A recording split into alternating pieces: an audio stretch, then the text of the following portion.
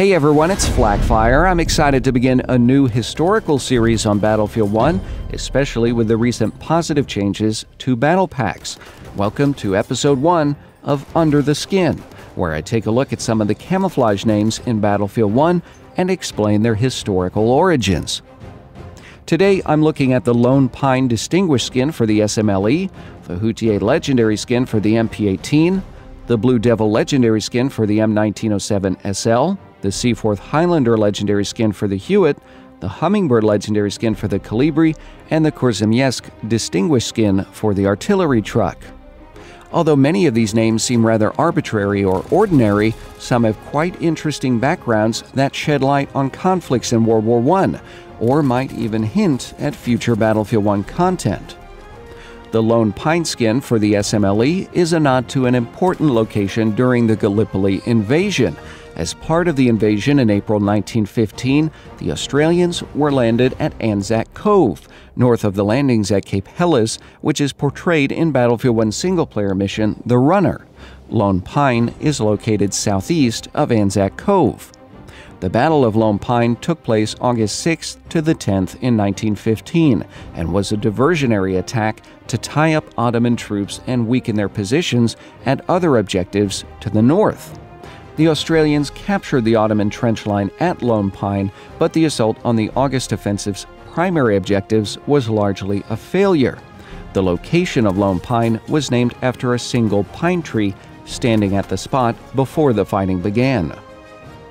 Meanwhile, the Hutier skin for the MP18 in Battlefield 1 is named after German General Oskar von Hutier, who employed newly developed assault and infiltration tactics in his offensives throughout World War I. These tactics saw Hutier's Sturmtruppen advance under a creeping barrage, infiltrate weak points in the lines, and then neutralize high-priority targets like headquarters or artillery concentrations.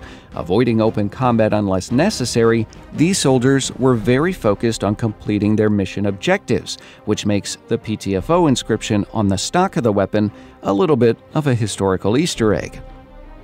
Interestingly, Hutier also commanded Operation Albion, the invasion of the Estonian archipelago, which appears in the upcoming Russian DLC In the Name of the Tsar. The Hutier skin in Battlefield 1 was awarded as part of a Battlefield community mission. The Blue Devil skin for the M1907 SL is named after the French chasseurs alpins, or alpine hunters. These elite mountain infantry served the French army well in World War I, thwarting the Germans during the Battle of Frontiers in the Vosges at the outbreak of the war.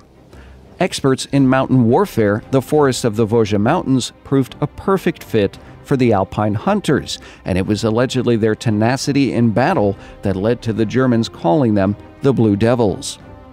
The Blue Devils are well known for their large berets, which are still worn to this day. When They Shall Not Pass was announced for Battlefield 1, I'd hoped to see these soldiers represented in the Scout class uniform. The Seaforth Highlander skin for the Huot automatic rifle probably takes its name from the Seaforth Highlanders of Canada. The regiment fought at some of the most harrowing battles in World War I, including the infamous battles of the Somme and Vimy Ridge.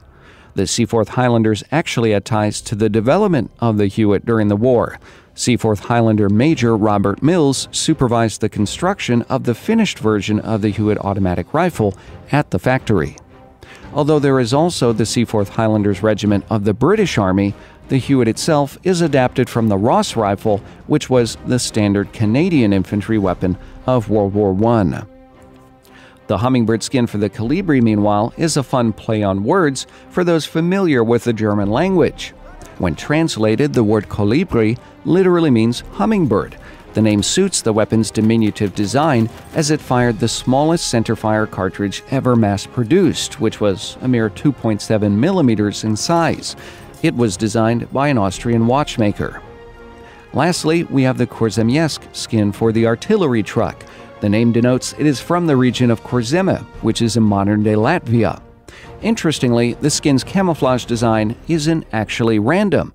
It actually mirrors a design seen on a Putilov-Garford truck bearing the same name.